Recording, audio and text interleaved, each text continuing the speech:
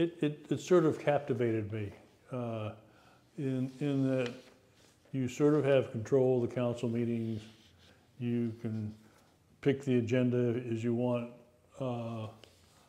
And I'm probably different than most of the people I am different than any of the ones on the council, so I'm fully retired.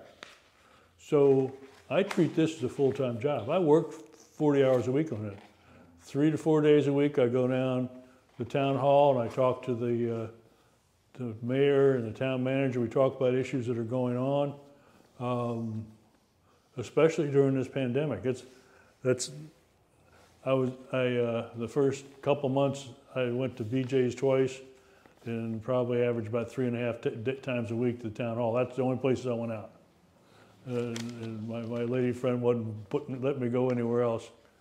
But it's just one other step that I can do. I mean, I'm the president, I'm on the Talbot County Economic Development, I'm on the Eastern Town Economic Development, I'm on the board of directors of the Neighborhood Service Center, I'm on the Eastern Economic Development Committee, I'm on the Talbot Economic Development Committee, I'm on the Small Business Loan for this CARES Act. And matter of fact, that's why I was worried, because I didn't know if it was going.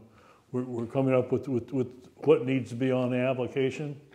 I was asked to be on the Talbot County tax referendum thing, and they voted to take a number of our recommendations on that. And I do extensive volunteer work besides that. I've done. John, being a close friend, we're different people. It doesn't take you very long. We're very vastly different people.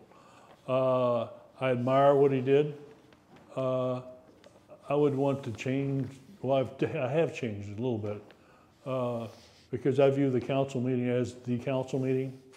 So I changed the format for the meeting. So right after we have a pledge of allegiance and we approve the minutes, then I have each of the council members bring up issues that they want to address. We normally did that at the very end of the meeting.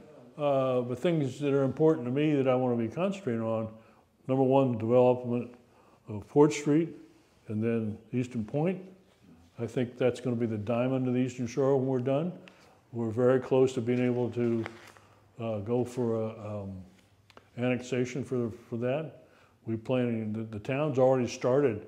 We've started reclaiming stuff on town property. We're going to be taking the old public works out, and we're putting grass and trees there. We got the pedestrian bridge completed, so we're completing the bike path over to St. Michael's. So this will be a big deal. On the town portion, we're going to have 2 sets of docks. One of them will be for kayaks and canoes.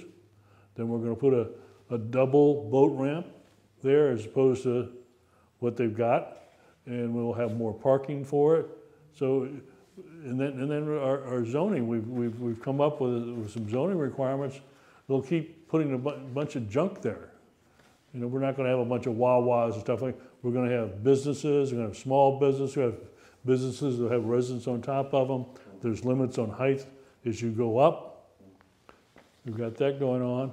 And the other really big thing is the property we received years ago when the horse trading was done on the airport. We have that Mistletoe Hall Farm, 86 acres of industrial property.